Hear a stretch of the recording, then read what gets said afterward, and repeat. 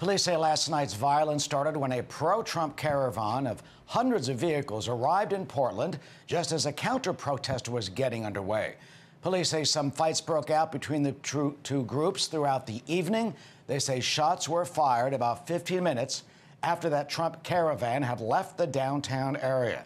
The victim has not yet been publicly identified, and the shooter, as far as we know, remains at large. The mayor of Portland, Ted Wheeler, who also serves as that city's police commissioner, is set to speak at the top of the 4 p.m. Eastern or 1 p.m. Pacific time hour. That's just under 60 minutes from now. We will, of course, bring that to you live as it happens. But first, let's go to Christina Coleman, who's live in Los Angeles, with more details on the tragic and shocking turn on the streets of Portland last night. Christina? Eric, this is the third consecutive weekend of tension escalating between competing groups of protesters in Portland.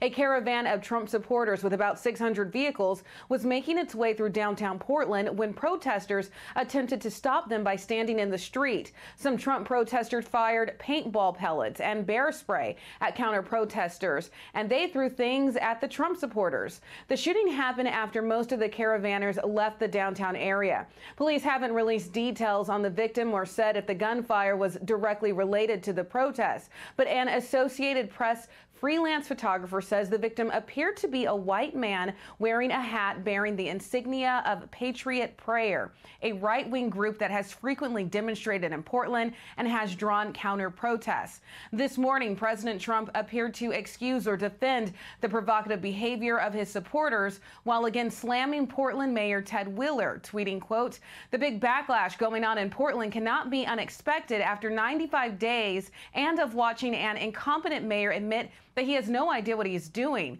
The people of Portland won't put up with no safety any longer. The mayor is a fool. Bring in the National Guard."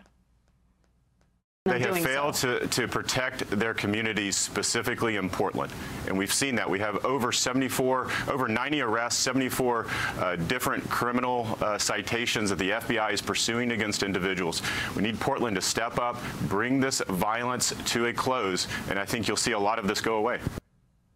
Mayor Wheeler has declined repeated offers to send federal law enforcement to the city of Portland, saying Portland doesn't need Trump's, quote, politics of division and denigration. Democrats accusing President Trump of fanning the flames.